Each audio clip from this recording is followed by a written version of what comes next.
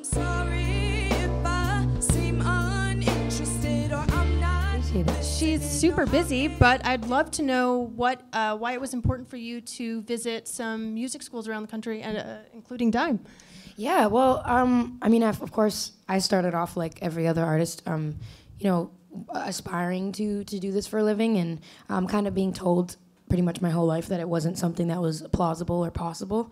And so now that I'm on the other end of it and I've made it to the other side, I think it's so important to be able to talk to a bunch of people who want to do the same thing as me and kind of give them any insight into how I got started or any help that they might need or want, I guess. Absolutely. I was sort of curious, too, about your earliest sort of turning point of when you wanted to turn your gift into a career or to pursue it, and what machinations did you sort of go through to make this happen? Yeah. That's a tough question because I think it was kind of a dream of mine for a long time. But when you're a kid, I don't think you can separate the difference between reality and just like a pipe dream that's fun and exciting. And so I don't really know when the shift happened. I think once I started high school, I started to take it a bit more seriously. And once I started reaching the end of high school and realizing, once I had to start like applying for university and college, that there was nothing else that I wanted to do or nothing that I felt like I was good enough at, that's when I kind of realized, okay, I think this is my plan A for sure. Yeah. I heard that you suffered from stage fright pretty early on. Definitely. What did you do to confront that? And is that something you still struggle with, even though you've performed for thousands, millions? Yeah. Well, it's definitely something I still struggle with. I think now it's kind of transitioned from stage fright to just good nerves that you can channel into adrenaline, which is good. But that took a long time. I guess what I did was start up a YouTube channel so I could start posting covers in the comfort of my own room by myself without having to be in front of a live audience yet. And that was my way to like dip my toe into that world. And then after about 2 or 3 years of doing that, I just kind of got the courage to start singing in front of people, whether it was like at my school talent shows or random little cafes and bars and stuff that I was probably too young to be in anyway, but just playing there and, just getting out there, even if it was terrifying and even if the show was horrible or my set was awful, just playing and playing and playing until you get used to it. Yeah, absolutely. Well, a lot has changed, right, since 2015's debut, Know It All. Yeah. You actually wrote every song on The Pains of Growing, is that correct? I did, yeah. What was that process like, and what made you feel prepared to sort of take it on? Well, I think growing up, I always just assumed that everybody wrote their own songs. That's where my brain went. They don't. I think a lot of us really probably did. They don't, yeah, especially in the pop world. But growing up, since I thought, okay, well, if I want to be a singer, like, I really want to be a good songwriter as well. So that's always been a dream of mine. And I totally understand that a lot of people who aspire to be singers aren't necessarily interested in the writing aspect, because that's a whole skill and a whole thing in itself. But I've always wanted to do both. And so when I did my first album, I was really young, and I was just kind of figuring out how to be a songwriter. So I had a writing partner to help me out, and I kind of used him as my crutch or like my little like cone in the road in case I veered off. But on this album, I didn't want to rely on anybody. I didn't want to have to lean on a person, especially like an older man that was like older than me. He's great, but I just felt like I want to do this as a young woman myself and just tell my own story 100%. That way the fans know that every single word is my own and every melody is my own, and it just, I don't know. And it kind of helped me. It challenged me a lot, and it helped me just become a better songwriter. Yeah, absolutely. Was there a specific moment that inspired this need to sort of to write, or was it more of a buildup of emotions? Clearly, a lot had changed since you were, co-writing.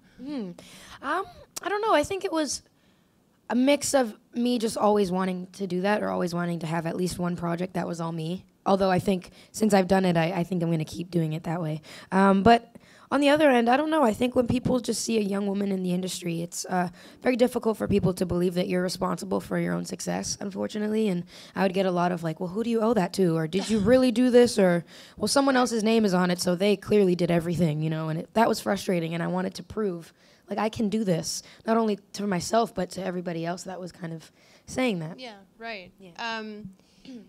So actually, everyone here was given a card on their seat where you've invited everyone to sort of share their growing pains. Yeah. I wrote self-doubt, and I would love to know some of the growing pains that you address on this record. Oh, yeah, sure. There are a lot of them. 15 of them to be exact if we're talking every song. But I'd say self-doubt is definitely one of them. I just put out a song yesterday, or technically today. Is it the 5th It's today? today you Today, did. yeah. Well, last night / today at midnight. Which is essentially about my self-doubt and my own insecurities that I'm trying very hard to let go of and remind myself that I'm okay without. So that's been a huge thing. But also I think just the transition from being a teenager into being an adult and having to figure yourself out, and in my case particularly having to figure myself out in a world that's very demanding and very consuming, and kind of, I guess, in a world that kind of tries to make you something or make you the complete opposite of what you are. So trying to find who you are in that world is a challenge, like a daily kind of battle to be like, no, this is that, and I am this without music. Because for a while, like, I was so consumed by music, and I work every single day, so it's hard to remind yourself of who you are outside of that, you know. Like, I'm not just Alessia Cara. Like, what do I like to do outside of this? Or, Right. you know, what are my personal goals? Things like that. And having been so young when you entered music, probably losing part of your adolescence in the shuffle of this adult world, I would think. A little bit, yeah. Thankfully, I was 18, so it was like just near the end of my teenage years. I don't know what I would have done if I had started at like 15, but still, like 18, 19, 20, there's still a huge change there, and like a lot of stuff you have to figure out. So having to do that among this, like, I don't know, this world is a little bit difficult. If you didn't know, she won a Grammy this year. Thank you. You've been living under a rock if you didn't know that. Thank I'm you. sort of curious to know, did that Grammy win put any pressure on the new record? Did it change your expectations at all for your next output? Not necessarily, because the album, I had pretty much written the album like before I won, so it's not like I had to go into it like making the second album after and having that pressure of like, oh, Grammy. But also, I don't know, I try not to think of it that way. It's a great acknowledgement, and it's not lost on me that it's an amazing, amazing thing, but I try not to put too much pressure on myself, although there is like the Best New Artist curse thing that's been going around, so I guess I gotta prove that it's Wait, what's not that? real. I don't know about that. Oh, you haven't heard? It's like, No. they say that once you win Best New Artist, like, you're cursed. You're done. And then your career's done, yeah. Oh, that's not gonna happen. I hope not. No. Jeez. Had a good run, I guess. Yep. Well, this is it. Yeah, this is it, yeah. Your breakout hit here, that was sort of like became the anti-party anthem, right? Then your amazing collaboration with Logic tackled suicide prevention, and then Scars to Your Beautiful sort of became the Christina Aguilera-esque Beautiful for Our Generation. Yeah, it's cool. So you are sort of a champion for the underdog, right? Thanks. And how do your fans respond to this? Do you have people telling you and messaging you about how you've impacted them? Yeah, which is unbelievable, because, I mean, for me initially when I wrote these songs, obviously with the exception of 1-800, which is not my song, I just wrote my verse, but with the other songs, I was honestly just venting, like, based off of experience and, like, observation in my own life. I didn't even know if anyone was going to hear those songs, so it wasn't my initial intention to be like, I'm going to speak for the underdogs. I just felt like I believed in the songs, and I hoped that somebody would hear them and feel something, but Right. you never know, right? So it's kind of just interesting and overwhelming in a good way that I've been kind of put into this place of being that, like, advocate for underdogs. It's great. I mean, it's a really good, if there's a box to be put into, I think that's a great one, so. Yeah, and to use your platform for good and to inspire others. Yeah, That of wasn't course. necessarily what you set out to do, but it's sort of, is there a pressure to sort of keep that up now? I mean, in a way, but I think my fans are, of course, my fans because of, I'm assuming, like, some of the positive things that I have to say, but I think they're also my fans because they know that I'm not perfect and that I'm honest. And so as long as I continue making honest music, whether that is like a preachy, like, socially conscious song, or even just a song about love or a song about being sad or things like that. I think that's why they relate, is because I'm honest, not necessarily because I'm this perfect positive person, because I'm not, and pretty sure they're aware of that, so there's not too much pressure. Because you write from such a personal place, is there a fear of being too vulnerable? Is there a vetting process for what experiences or feelings you keep to yourself and what you put into song? Yeah, and I think, the beauty of being a songwriter is just being able to pick and choose, like, what you want people to hear and what you want to keep to yourself, and I can write songs that nobody will ever hear, and it's, like, selfish enough for me that I can just get it out of my system, but, if I feel like it's not beneficial to anybody or if it's too personal, then I won't release it, and I definitely have songs that I felt were just too personal for this album that I might release in the future, I don't know, but I also think that vulnerability is a good thing. I think there's, like, a strange thing around vulnerability where we're made to feel like it's a weak thing, or and it does feel kind of naked, I'm not gonna lie, because I'm talking very specifically on this record, but I think it's a good thing, and I think more people will feel connected that way. Yeah. So we talked about we're not gonna pay any attention to that brand new artist winning curse, but at 22 you've accomplished so many amazing things. How do you define success now, and where do you go from here? Good question. Well, I don't want to see like an award or an accolade as like the end all be all, because that would be horrible to just be like, all right, well, I'm done. Yeah. There's so much more that I want to do, and I don't even know. I guess I define success as just being happy with what I do, and personally just having music that people remember. And I guess we'll never know until I'm dead if that worked out or not. But I hope years from now people will just remember what I had to say, and that the things that mean a lot to me just transcend through the years. I hope you'll understand that I'll be here. Not there in the kitchen. Hi, Alessia. I would like to say thank you for coming out. My name is George. I'm a third-year songwriter here at Dime. Amazing. And I would like to ask, how much of a part do your parents play in your life? And how does it affect your songwriting? Good question. They play a very large role in my life. I'm really close with my parents. I grew up in a very close Italian family. Of just 4 of us, so I think it's just default in an Italian family that you have to be close with them. And they've been a huge part in not only the beginning of me starting music and feeling confident in myself. Like, my mom was the one who was pushing me to start my YouTube channel because she knew how much I wanted to do it, and she would like put me on the spot at family gatherings to sing in front of people because she knew it would help me. So things like that. And my dad travels with me still, on and off, like on tour. He'll come and help out, and they've just been, I don't know, we're just really, really close. And I think part of that is because none of us were very close to the industry. We had no idea what any of it was about. So it started off just being protective. But it's great. I think they play a huge role in everything that I do, and I have a bunch of songs, even on this album, where I talk about them. That's awesome. Thank you. Check one. Oh. Hi. Hello. My name is Alexist. I'm a 2018 Dime graduate. Yes. Congratulations. Thank you. I'm also a 21-year-old singer-songwriter, producer. Can't wait to hopefully work with you one day.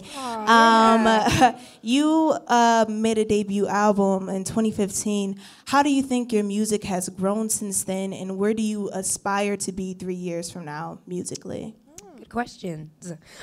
First half of that, I guess. I think I've just grown in many ways, not only just like technique-wise. I think I'm just better as a songwriter, but I also think I'm allowing myself to be more vulnerable and talk about myself in ways that I haven't necessarily done before. My first album was a lot of like yous. I was talking to the audience like with Scars, like, you don't have to change a thing. You, she, he. I never really talked about me. And I think on this album, for the first time, I say I a lot more than I have. Which is really different for me, and again, it feels kind of naked and strange, but it was really good, I think, both for me and for the listener, because they can get some insight into who I am and hopefully feel even more connected to me because they know that there's someone who's like feeling probably the exact same things that they are. And then I guess to answer your second question, I hope to just keep being me, but at the same time keep growing, and maybe hopefully just continue writing honest music. That's honestly my goal. You said you're a producer. That's amazing. I would love to learn how to produce. Maybe you could teach me. Let's do it. That would be great in 3 years. I've always wanted to produce my own album too. I produced a couple songs on this album, but I would love to do a whole record by myself. You have plenty of time. Hopefully, hopefully. Hi, my name's Hi. Terry. I'm a vocalist here at Dime. Awesome. What has been your biggest stepping stone, like throughout your career? What was like the biggest thing to launch you to where you are right now? Good question. I feel like there have been a few things, to be honest. Yeah, I don't know if it's necessarily one thing, but I will say I got to tour with Coldplay. Was it 2 years ago? Was it 2 years ago already? Oh my goodness. 2 years ago, we did Europe with them and North America with them.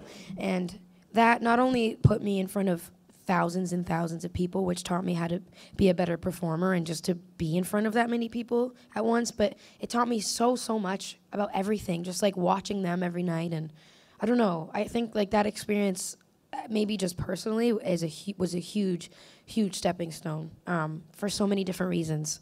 I don't know if it necessarily helped like launch me anywhere. I think a lot of people discovered me from doing those shows, but it just taught me so much about myself as a performer and what I wanted to do, and just getting to like watch the band play and talk to them and get all their wisdom, because they have a lot of it apparently. That was, I think, for me, a personal stepping stone, if that makes sense.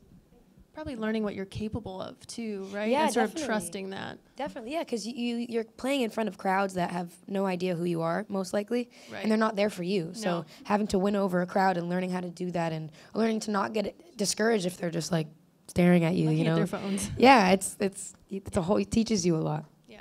Back here. Hi. I'm Hello. Jeff. I'm a second-year songwriter. Thanks a lot for being here today. Oh, thank you. So I was wondering what the process was like being featured on the Logic song. Like, how did you get in that position? What was it like recording, and what did it feel like after the song was released? Yeah, lots of feelings throughout.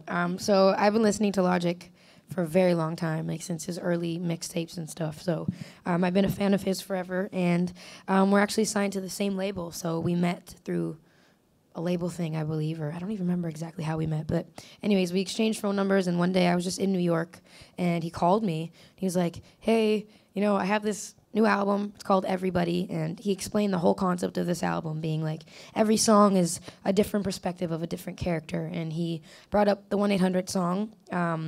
Where my verse was, it was just like an empty instrumental, and he said, I really want to do this song. I want to, you know, talk about suicide prevention and just help people out and speak from the perspective of someone who is depressed and, you know, maybe like a young kid. And I would love for your verse to be like an uplifting part and maybe like on the other end of the hotline or something. And I was like, oh my gosh, 1,000%. I thought the concept was so beautiful of just the whole album. I didn't even know the song was going to be a single. I thought it was just going to be on the album, and I was in because I thought it was such a beautiful concept. So I wrote my verse that week, recorded it. Didn't even know Khalid was going to be on it. And then, of course, the aftermath of all of that was just so amazing. Like, I think the statistics were like the number of... Like 100% or something. Yeah, it went up. Yeah, the calls went up. And, I mean, I still get messages every single day and people coming up to me telling me that that song helped them. And even just being a small part of that is extremely fulfilling and amazing. And, again, like, you hope that songs will help people, but it's not until you see them face to face and hear the actual stories that you realize that music really, really does have an effect on people. And that's why it's so precious and so important to make sure that you believe in what you're saying, because people will hear it, and there are people listening, yeah, and they really take it in. So, yeah. Thank you.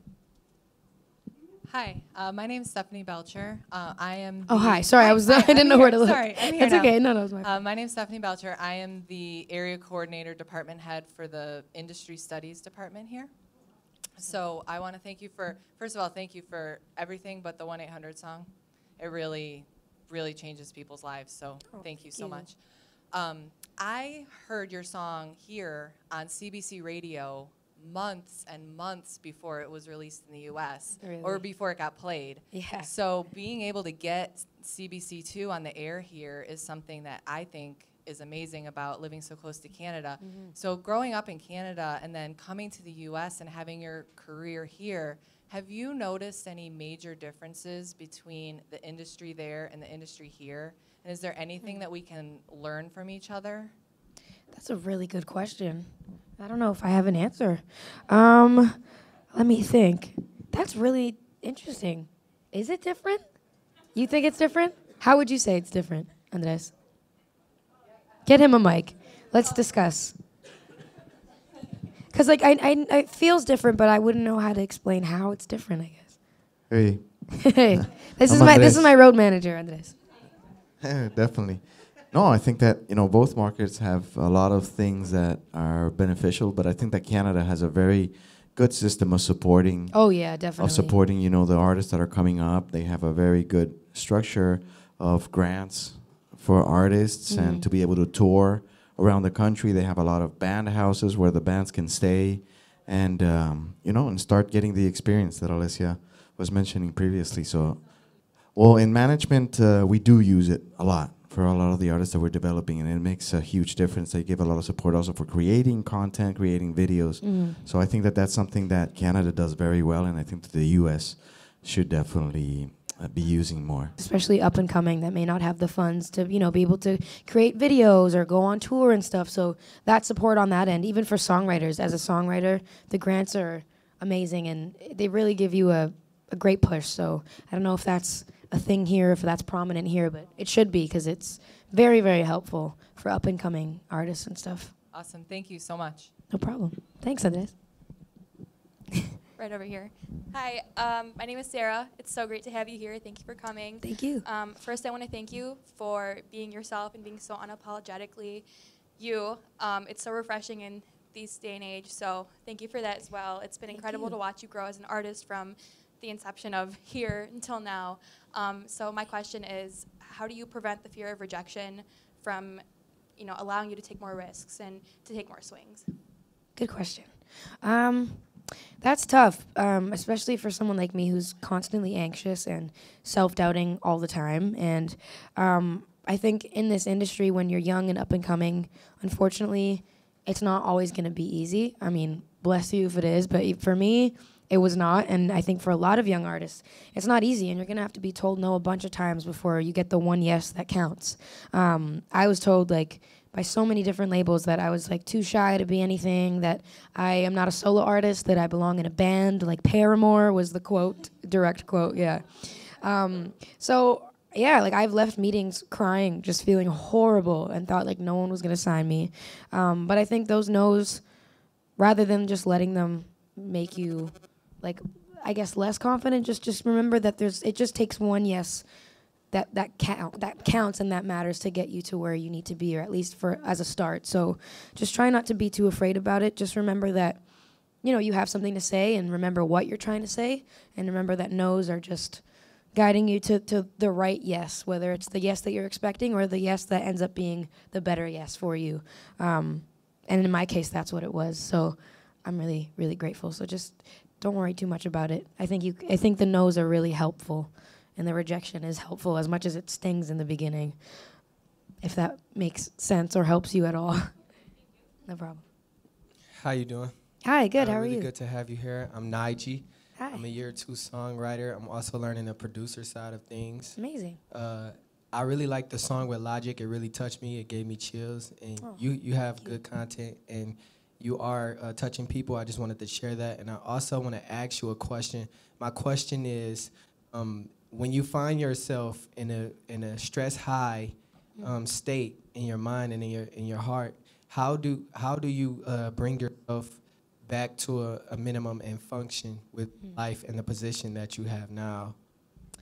Yeah, it's tough. It's really tough, and that's something that I've struggled with over the last 3 years, and that was kind of the impetus actually of making this album, is because I realized through the last 3 years that I have been bottling stuff up that I wasn't even aware of, and it was coming out in other ways. And it's so easy to get lost and everything in this industry because it's so quick, and you're thinking of a million other people that you stop thinking of yourself. And so for me, I started using any form of therapy that I could, whether it was literal therapy, which I do go to, or just talking to people and just getting it out before it comes out in other ways, and not being afraid of telling people I need a second, and I don't feel comfortable right now, or I feel really anxious, I just need a minute.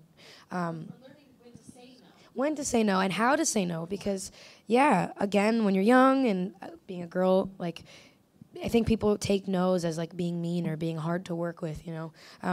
But it's so important to remember that you are doing something that is very, I guess, how do I explain it? It's very, it consumes you. And I think like life consumes us in general, let alone when you're working all the time. So I just think like little things, even like doing little breathing techniques. There's this technique that I like to use. It's called the 4-7-8 method, where you breathe in for 4 seconds, hold for 7, breathe out for 8. And that's like as dumb and as stupid as that seems, it really helps me throughout my day. It's just taking a second, just being like, I need a minute. Remembering to eat, like, or sleep. Drink lots of water, like those things that people tell you that our parents used to tell us that we would be like, yeah. Those do help me stay sane, or more sane at least, among like all of this. Does that help? I hope so. Okay, no problem. Hello. Hey. Hi, Alessia. I'm Antea. I'm the head of songwriting here at Dime. Thank you so much for being here. I really appreciate the insight you're giving the students. Oh, thank you. I have a really specific question about something that you talked about during the interview, and that's vulnerability.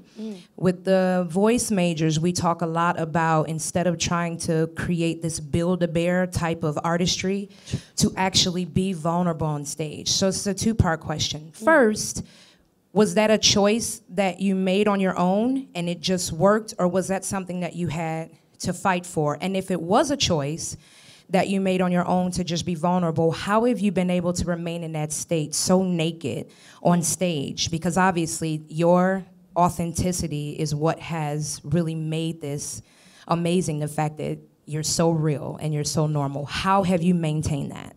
Thank you. That was a great question. I hope I answer this correctly. But first of all, yes, it was a choice. I made the decision early on to always be honest and say what I'm feeling, and to write my stuff, and just to be 100% honest.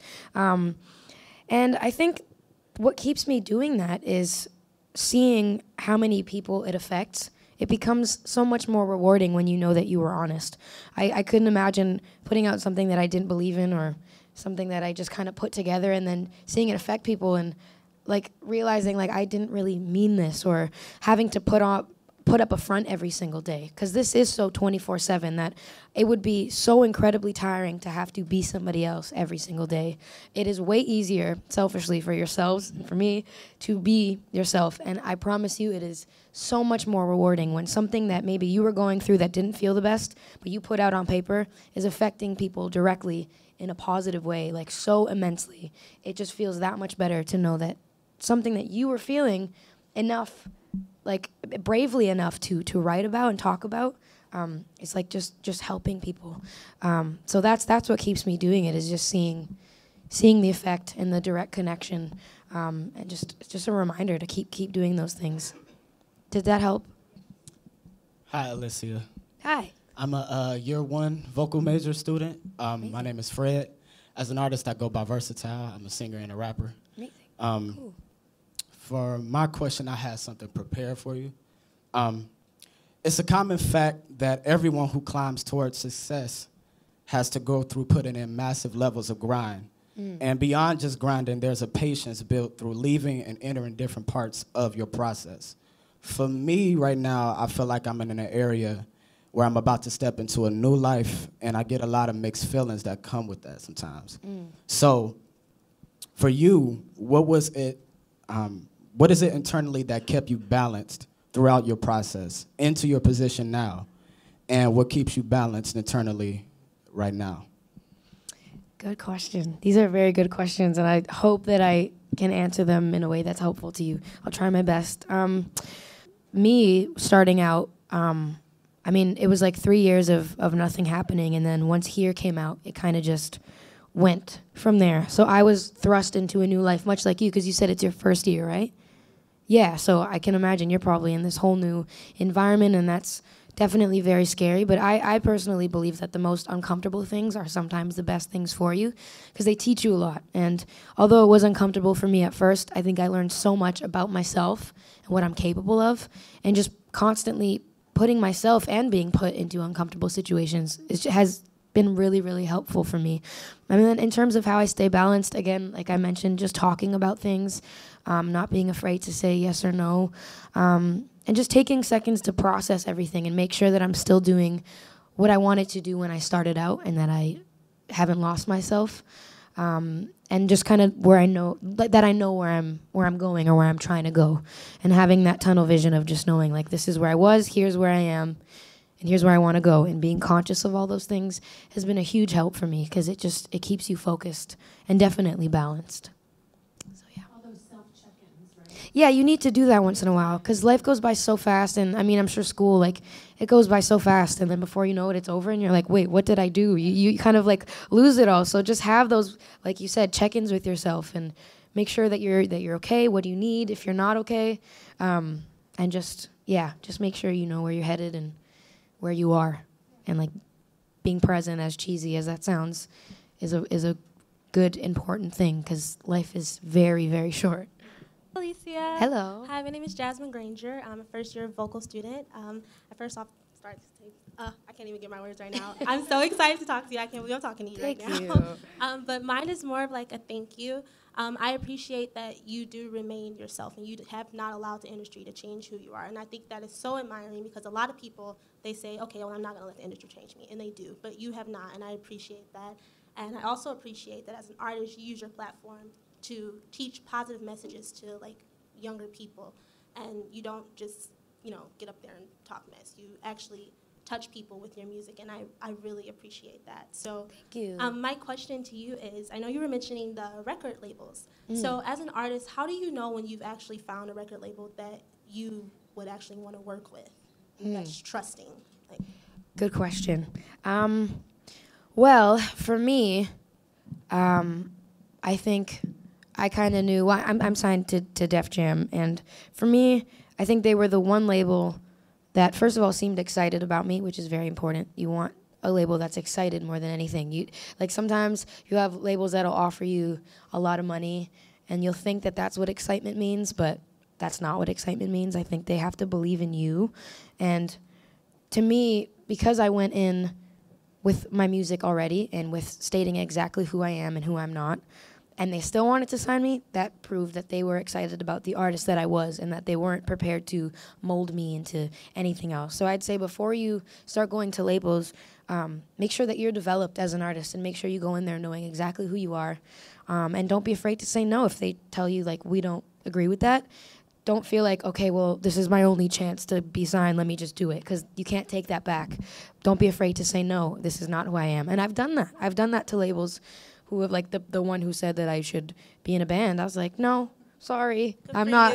Yeah, so, and I'm a lot happier that way because I think the right people, it's kind of like a relationship. Like, you got to wait for the right one to come along. It's like the whole phrase, like, take me as I am, or whatever that phrase is. So, yeah, I think that's how you know, is when you go in there already developed, knowing who you are, maybe go in with some songs already so they don't have to be like, okay, well, what songs do we got to give her, or like if you already have a set plan on who you are and you're adamant about that and they still are excited about you, I think that's when you know you found the right fit. Hi, my name is Christian. I'm Hi. a vocal.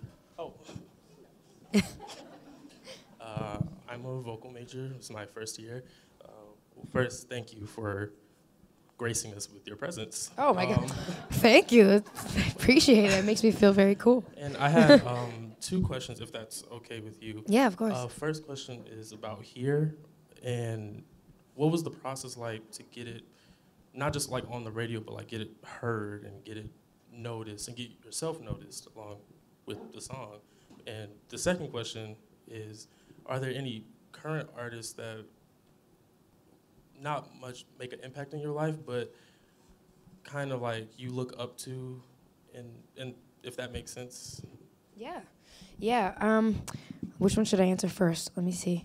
I'll do okay, so in terms of current artists, I listen to a lot of different music for a lot of different reasons. I mean, growing up, I loved Amy Winehouse and Pink, Lauryn Hill, Erykah Badu, all these just like really strong women that were imperfect and like weren't technically like, you know how like there's like those pop diva singers that it just like that have this range, and I never had that range, so I always gravitated towards more like raw singers that like didn't always sing perfectly, but like could sing the hell out of anything, and just like mesmerize people, and that's who I still listen to, and I love like songwriters like John Mayer, and there's a band called Big Thief. The lead, you love Big. I love Big Thief so much too. Adrienne Lenker is amazing. She's a phenomenal songwriter, and I always like just look to her music. And Paramore, not to make another that label reference, but I love Paramore. Hayley Williams is another idol of mine, and After Laughter was a huge influence on me through making this album. And then for the Here question, that was an interesting one because I was already signed to Def Jam. And when it came time to release a single, not to put anyone down, because Def Jam's great, but they didn't want Here to be the single. And I remember having to go in there and be like, please, like, is there anything that I can do to just get this song out first?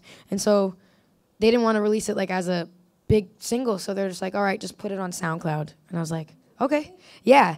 And so I did that, and it turns out in this day and age, people decide what they like, which is a great advantage for us because it's not so much up to the men in the suits anymore, and it's more about the people who are consuming the music, which is so beautiful. And that kind of gave me the leverage to be like, see, I told you. Now can I just like go to radio and see if anybody would play it? And the radio thing was a whole other thing. I remember being in this tiny little car with 2 label reps from Def Jam with my guitar on my back, and like going to 3 or 4 different cities in a day, singing for every radio station, like playing the song and being like, please, this is who I am. I believe in the song. Like, if you could just give it a couple spins, if you like it, like, doing it old school and just like showing people who I am, meeting them face to face. And that was really helpful because I think it makes people remember you. And what I've found is if you explain what your music is about and explain who you are, then people will be more connected rather than like a label just sending them a song and being like, play this. Because Here was very different, and it was a risk to take, and I understand why, as my first song, why they were reluctant to do it, because it didn't sound like anything. But I think that's the beauty of it, and that's why I'm so proud of it, is because it didn't sound like anything, and it was still successful because the people decided that they liked it and that they resonated with it. So that was the process. So if there's any advice I have on that end is just don't rely on those guys. Just like put stuff out. Use what we have. We have amazing resources nowadays where we can just get anything out there. Use SoundCloud, YouTube, like put stuff out there. You can, like my cousin who's not signed, he's like 18 years old, and he made a song in his bedroom and just put it out on like Spotify. And you could do that, and people are listening. It's crazy. So do that. And then sometimes labels go to people after they have a song and have a following. Like you see it with like so many artists like Daniel Caesar, Billie Eilish, Khalid. Like these people built their own following on their own and then got signed or got labels' attention. So I'd say just do it that way. And we'll discuss our big dreams, how we plan to take over the planet. So why